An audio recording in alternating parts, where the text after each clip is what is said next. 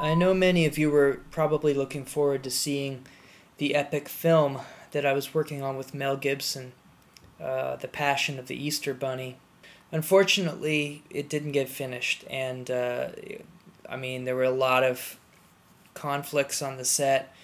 The camera is rolling for a little bit of one. I'll show you what's going on, but that's all I got. So I'm sorry. Happy Easter.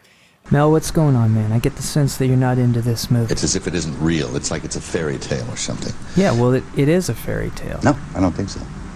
No.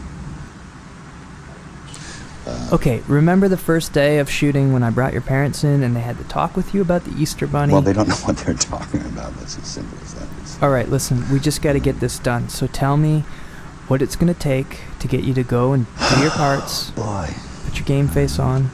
Good question. I'd have to get loaded again and tell you. Oh, Mel. And then be in those conditions again. You know that's the one thing I can't do. Last time I brought out the tequila, you put on the costume, you were like, oh, yeah. I'm the Energizer Bunny, and now half of our female cast is on maternity leave. Yeah, oh, yeah.